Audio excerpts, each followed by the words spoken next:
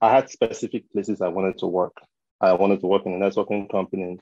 A lot of my mother's friends, some of them came and said, I can get you into Zenith Bank and all those things. I rejected it right off the bat. In fact, they were angry with me.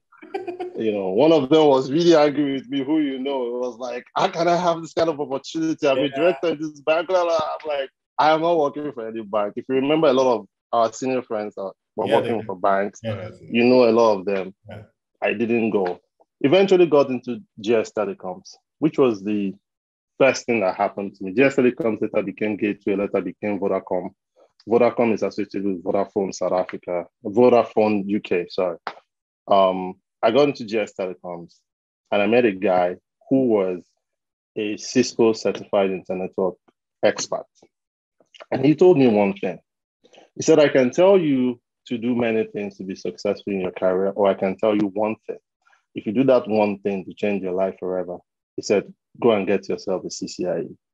Mm. And as an NYSC, I started reading. Now, then you had about 6 or 7 exams to qualify you to do the internet networking exam. It was only done in Dubai, was the closest. It costed $1,600. So I did all those certifications, did the written exam, and then I was going to go to the lab. I didn't have money. I used the bonus they paid me in the office, paid for it in Dubai, and failed it. Oh! So I basically lost all my savings as someone who was just working, doing an exam that I failed. Fast forwarding, I did it a couple more times and I eventually passed it. And I became a CCIE, which is worldwide recognized. Now, the story between when I started reading and when I finished NYSC and when I became a CCIE 10 years ago now, I'm going to be 10 years next year.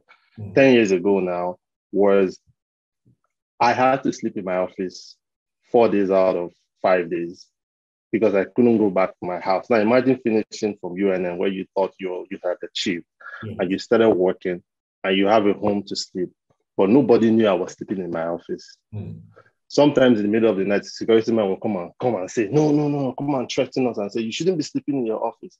My friend and I, we knew that there was just one thing we had to do to advance our career. Yeah. And that was getting what the world recognized. Yes. Because as a CCIE, you walk into Dubai, you walk into US, you walk into anywhere today, they pay you $7,000. They pay you $10,000. Then they used to pay $7,000 US dollars. I don't know how much they pay now, but then it was heavily recognized and we knew people that had it. So that was how my journey started. Eventually I left the company, joined Glow, joined Cisco, and started doing consulting. I was in Nigeria where people were complaining of the Naira economy, but I was already making the US dollars even while I was in Nigeria as far back as, 2012.